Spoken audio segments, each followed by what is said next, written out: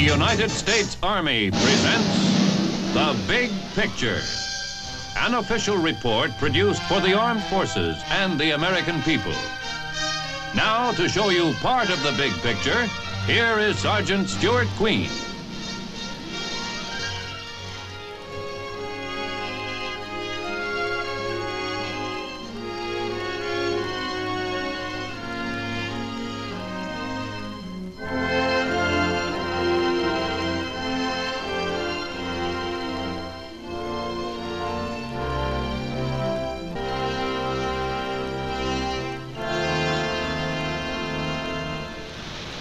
This is Camp Buckner, West Point's summer training site, where each year cadets of the United States Military Academy, who have just finished their plebe year, engage in a program of planned military activities.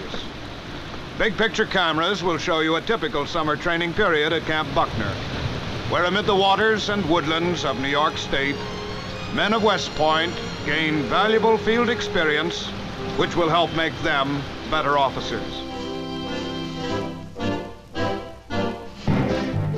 To become an officer in the U.S. Army takes the kind of training that really puts a man to the test. Comes July, the third classmen, that's us, hit summer camp at Buckner with everything we've got. Ahead of us are 8 weeks of field training. That'll get us better acquainted with the weapons, the tactics, and the missions of the different branches of the service. Top physical condition is a must to keep up with a schedule that includes a wide program of physical fitness. After 2 semesters of classroom work and the strict discipline of plebe year, we find the outdoor activities a stimulating change. Object of the summer training program is to help turn out a close-knit, well-trained, spirited West Point class.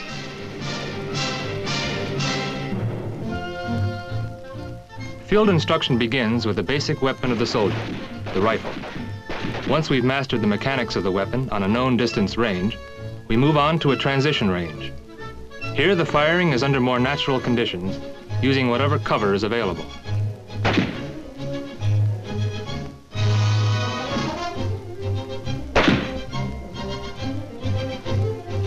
Under the careful supervision of officers and enlisted specialists, many of whom are combat veterans, we get acquainted with all of the small arms and crew-served weapons found in an infantry battle group.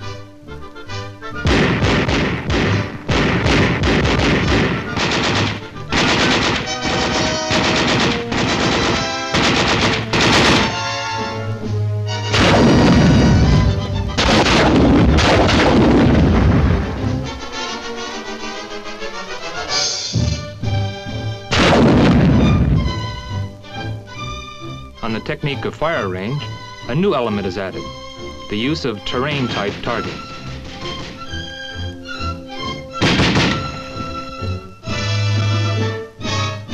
Each squad leader is given a mission and assigns specific targets to his squad.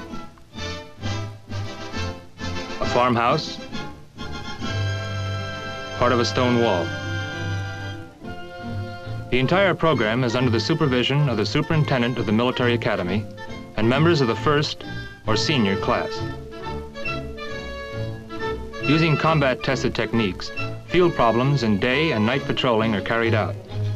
Here too we get a chance to try out squad and platoon tactics in offensive and defensive situations. A reconnaissance patrol prepares to move through terrain controlled by a team of enemy soldiers.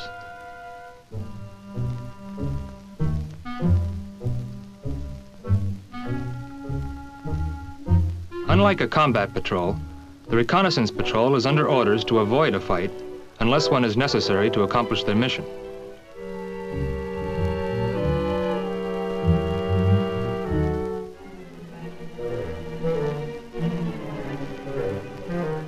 The exercise puts to use previous instruction in map reading, use of the compass, squad coordination, and proper methods of movement while in enemy territory.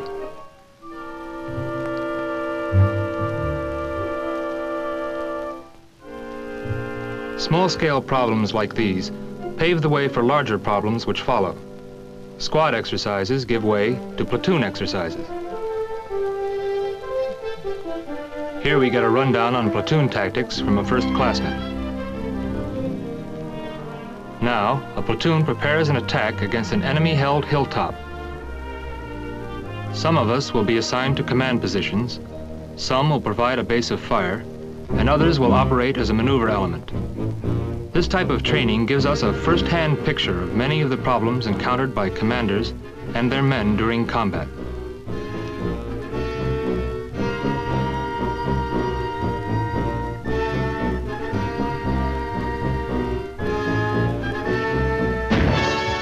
The simulated artillery preparation opens the attack.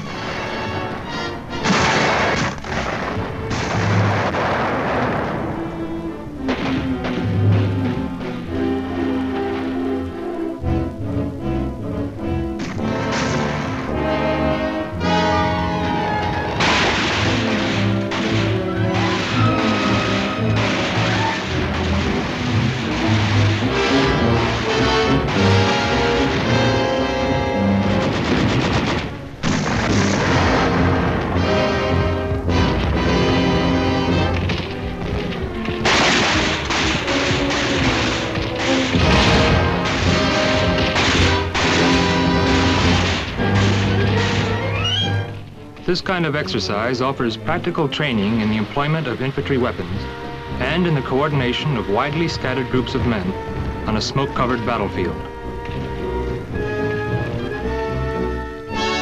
Weapons and tactics are only part of summer training at Buckner. This tower supports a platform standing 65 feet above the surface of Lake Popalopan. Called Buckner Slide, it is one of several confidence courses.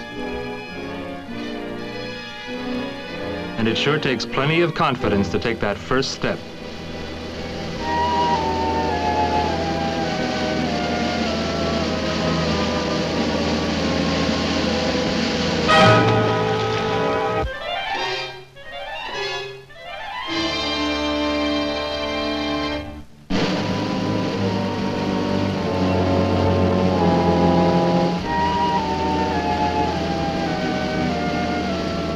This is not our favorite water site at Buckner.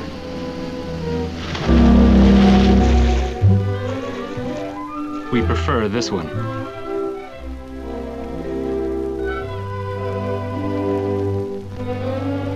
The strenuous training program makes the breathing spaces in between more welcome. And as a relief from field exercises, Camp Buckner offers plenty of recreational opportunities. Drags, or femmes as the girls are known, are welcome any weekday, after training, and on weekends. Since there are no academic studies during these periods, you've got time for recreation. These off-duty hours go a long way toward building morale.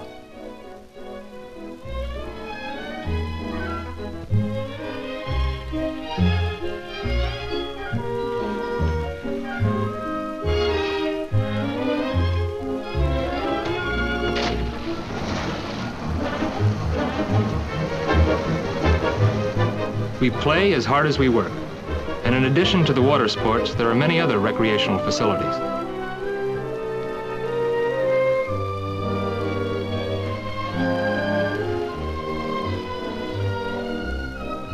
Of vital importance in our training program at Buckner is the course in signal communications. Because any successful Army operation depends on good communications, we receive extensive signal instruction. We learn how to handle field wire, switchboards, telephone equipment, and field radios. Signal Corps experts cover communication techniques and operating methods.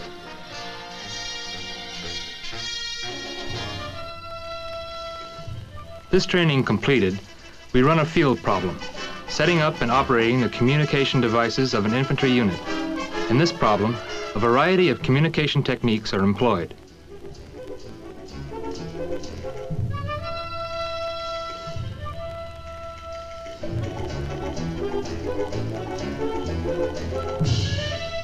When switchboards are working and a radio net is successfully established, all of the equipment available to an infantry company is being used, including, of course, the faithful foot messenger.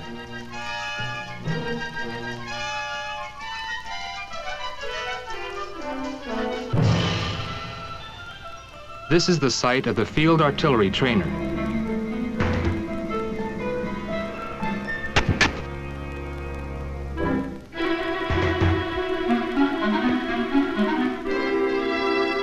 The trainer is used to instruct in methods of adjusting artillery fire against enemy targets, and even includes a simulated atomic warhead.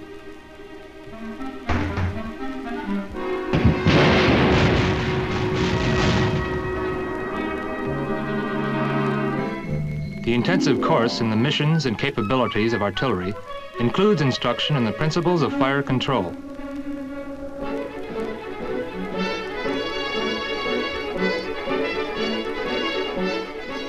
Next, we practice loading and firing artillery weapons. Every cadet conducts a complete fire mission using 105mm howitzers and live ammunition. From an observation post, cadet forward observers send fire missions to batteries several miles to the rear. Having called for artillery fire, the observers stand by.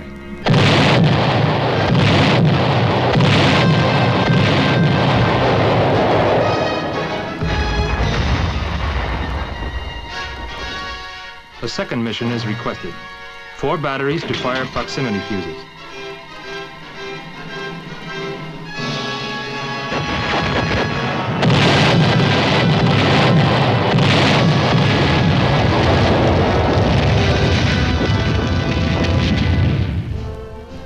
In addition to instruction in field artillery weapons, we learn about the latest guided missiles.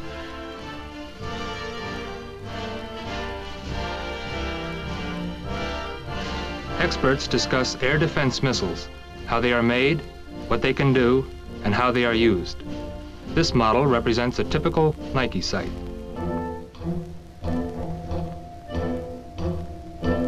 We learn how to operate the radar used with a Nike. Planes arriving and departing from New York City airports 70 miles away are easily detected. A display of the Nike Hercules, first of the Nike series capable of mounting an atomic warhead, winds up the course in artillery. By the middle of the summer, we begin to understand what esprit de corps means.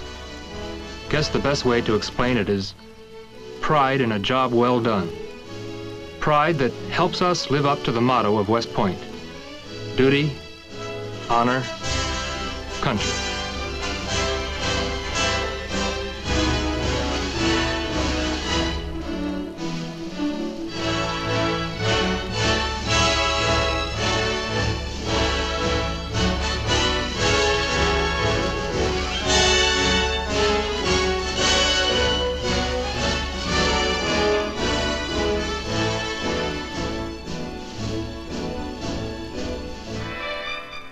The summer program at Camp Buckner includes engineer training. Getting an armed force across a river can be a pretty complicated affair. As part of our engineering course, we learn how to put together a light aluminum footbridge.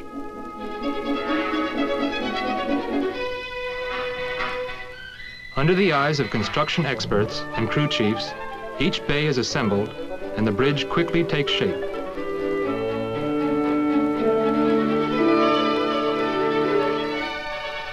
These raft and bridge problems demonstrate the careful planning necessary to any successful military operation.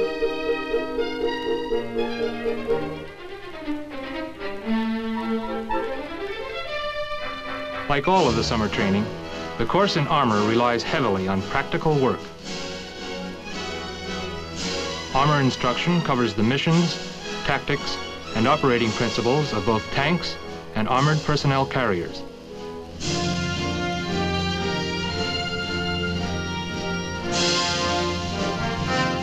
This includes tank driving under the supervision of experienced enlisted instructors.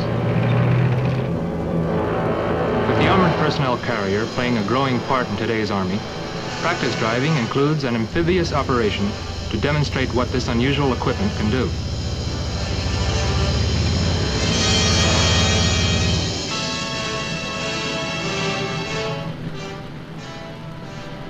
The personnel carrier tips the scales at 21 tons, but floats easily.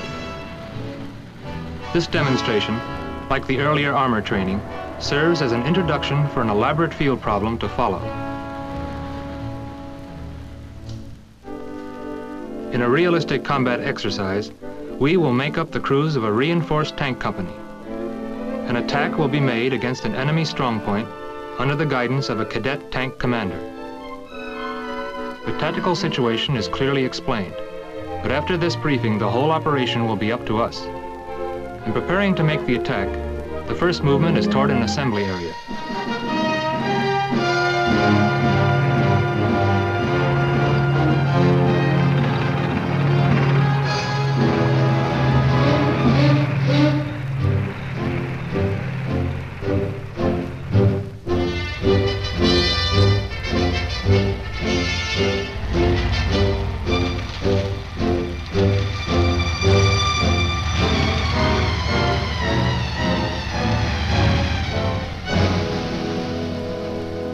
When the company has taken up carefully concealed positions, final preparations are made.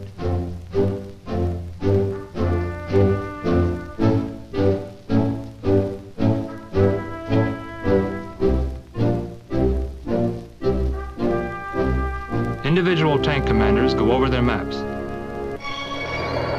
Before completing plans, the tank company commander requests an aerial reconnaissance of his attack positions. On the basis of the tactical situation, it is up to him to prepare a detailed plan of action, issue orders to his tank platoons, and then lead them against the enemy positions.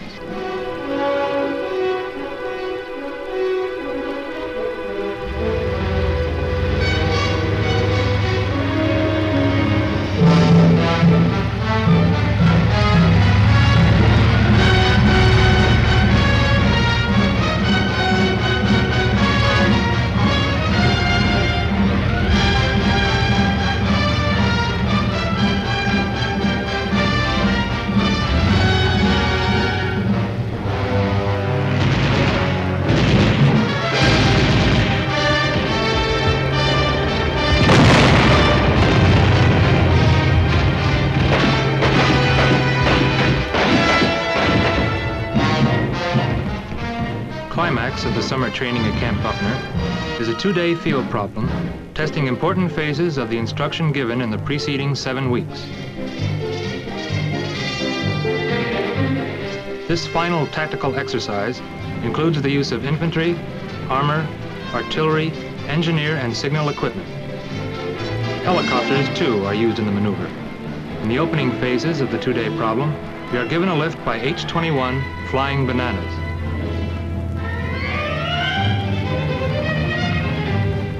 Our mission is to seize 2 separate objectives.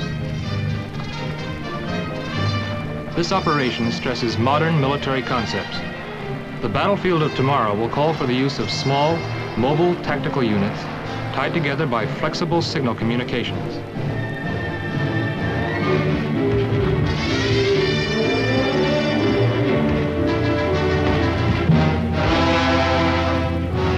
As one of our assault teams lands on a sheltered ridge below a hilltop and storms out to capture a guided missile launching site, another, smaller unit moves in to secure a nearby dam.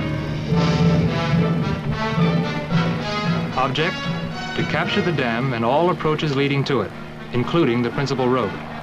Also, a nearby hill which overlooks the dam must be seized.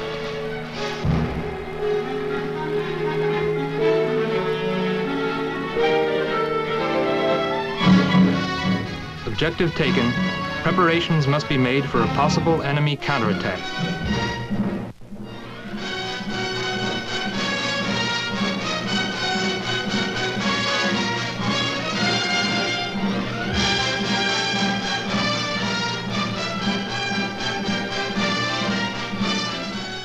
A roadblock is established with mines and carefully placed automatic weapons. At the same time, one squad moves to take up positions on the far side of the dam.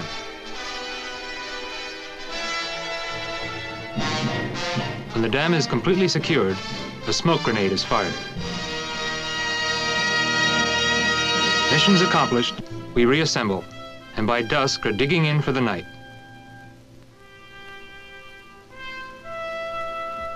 After the long day, we look forward to a quiet evening and a good night's sleep. But the enemy has other ideas.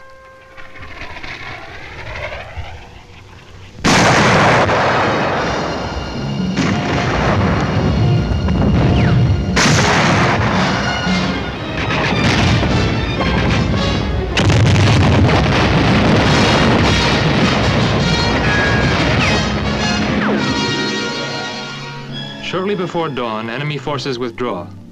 By sunrise, we have to be ready for the second day of the field exercise.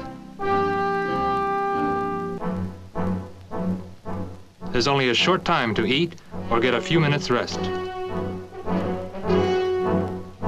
All of us wait for the simulated atomic explosion, which will signal the beginning of the day's advance.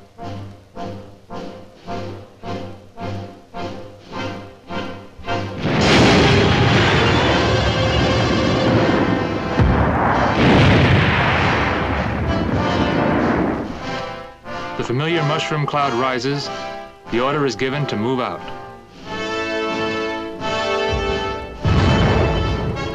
The mission?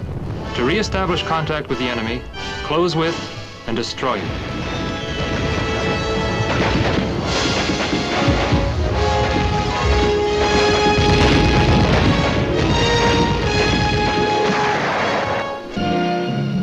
Under covering fire, a maneuver element works its way to the rear of the enemy blockhouse. Air support is requested.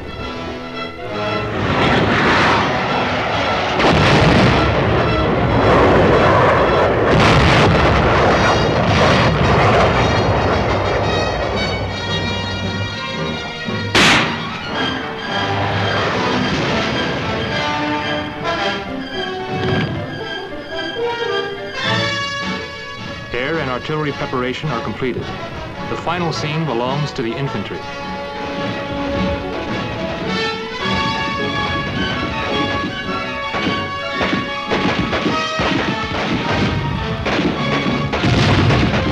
This is the last assault of the two-day exercise.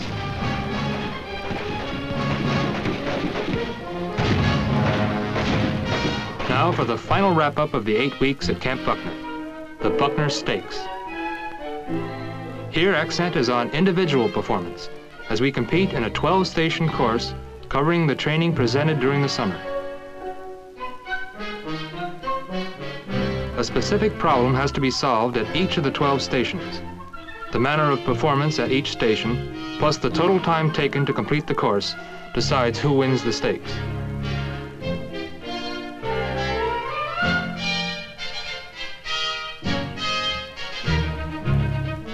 This course and the other competitive activities help to build the intangibles required of every officer: initiative, resourcefulness, leadership.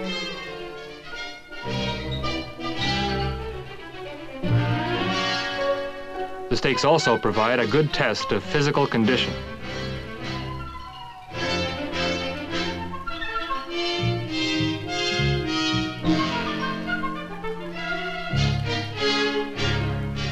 The individual winners will be presented with awards at a ceremony that marks the end of the 8-week training program.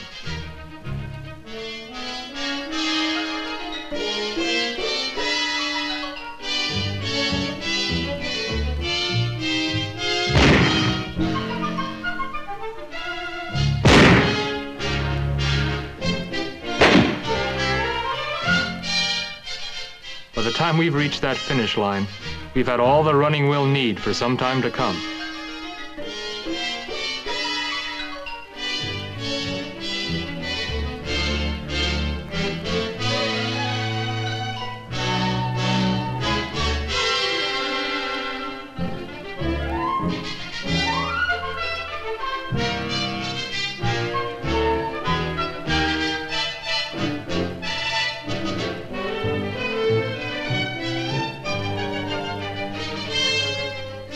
It's been a long, hard summer, and the scoreboard tallies up the final scores.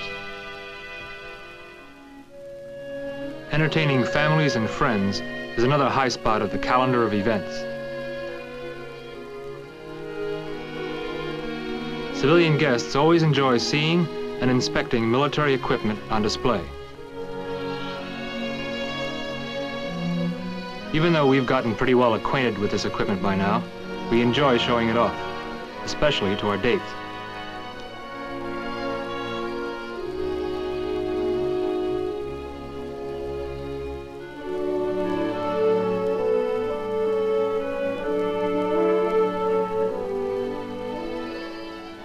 The Saturday night dances are the real bright spots on our social agenda.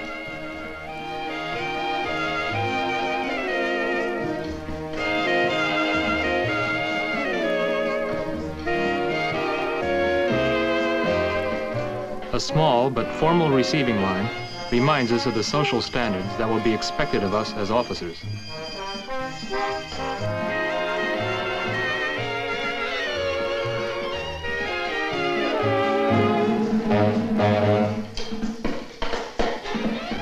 But in most ways, these dances are no different from the many other dances held all over America on Saturday night.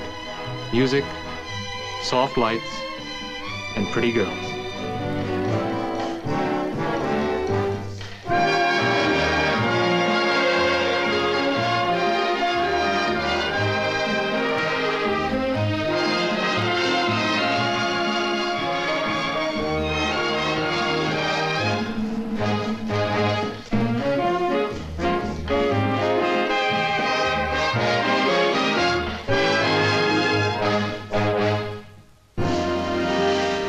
Close of the West Point summer training is an official ceremony at which outstanding cadets receive awards for events won in the Buckner Stakes or in other training competitions.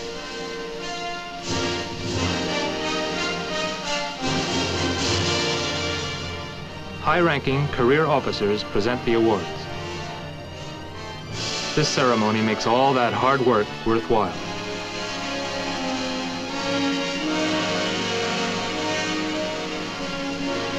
Families and friends share in the pride we feel. Moments such as these make us keenly aware of the high tradition in which we train. We follow in the footsteps of the many great men who have preceded us at the Academy.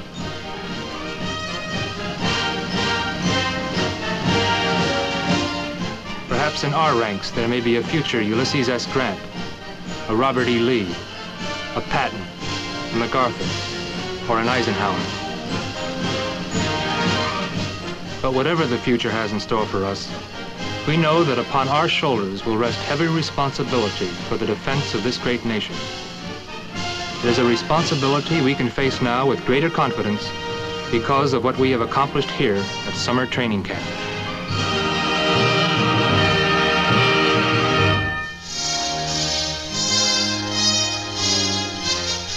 The Big Picture is an official report for the armed forces and the American people. Produced by the Army Pictorial Center. Presented by the Department of the Army in cooperation with this station.